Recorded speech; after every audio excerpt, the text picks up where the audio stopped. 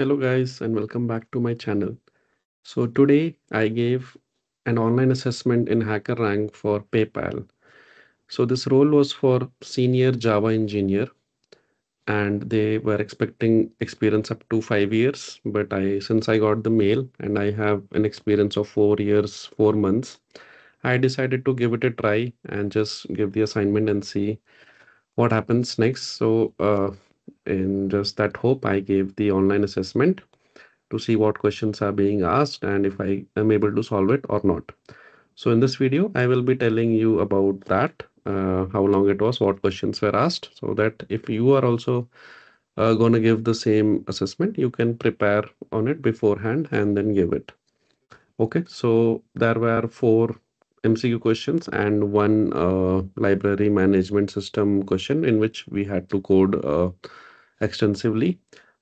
And the interview, not the interview, the online assessment round lasted for 1 hour, 60 minutes. Okay. So first question was, one second, just I had made a note of them, so I'll just go through it. So first question was on Spring Boot. It was MCQ question. Some Spring Boot code was given to me, and they were asking what would be the output. Okay. So in this, you just have to go through the code and see what would be the best output. And in this, there were like one service,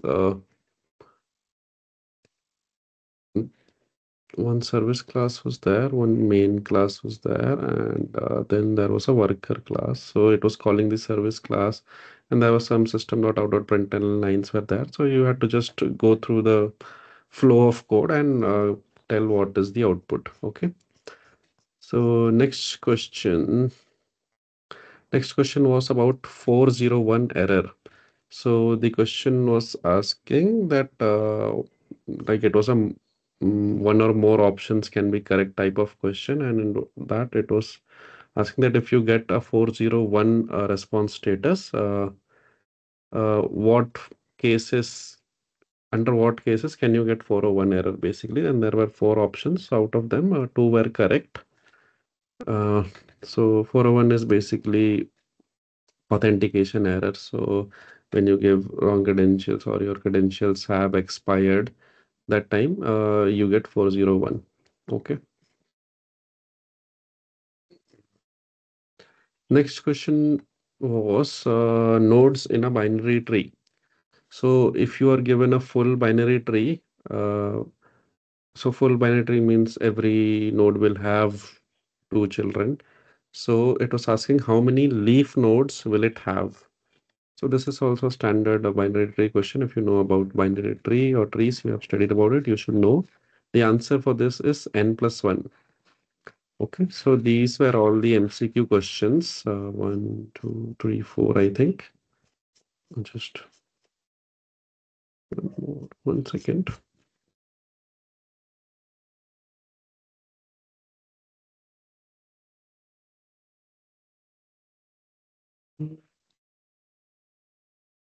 Yeah, one more question was there about cache.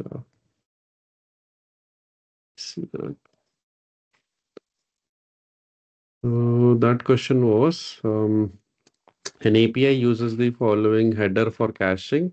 So an API is using this, some header was given for caching. So which of the following statements is are true about there was this parameter x max age in the header for caching, and they were asking which of the following is correct for that.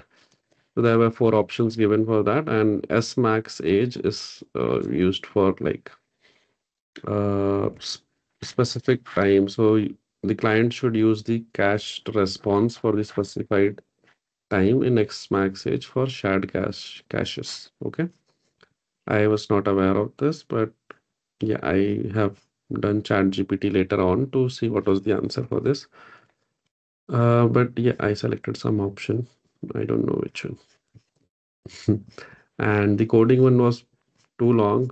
I was coding it, but I couldn't complete it in time. And then I had almost coded it, but still I was getting few errors, which I don't know why they were coming because it was not making sense, and I was trying to debug it, and then just time got over. So I saved that code. I don't know if it will accept it or not because I was not able to pass any of the test cases which were there for that. So I don't think I will be clearing this round, but just made this video to help you guys and make you aware of what type of questions you can expect in this online assessment for PayPal. And location was mentioned as Chennai, but I'm based in Bangalore. So yeah, I don't know if the if I would have gotten it, I would have considered, but yeah, let's see. So the library management system in which we had to code. So we were given two classes which we had to implement from two interfaces which were given already.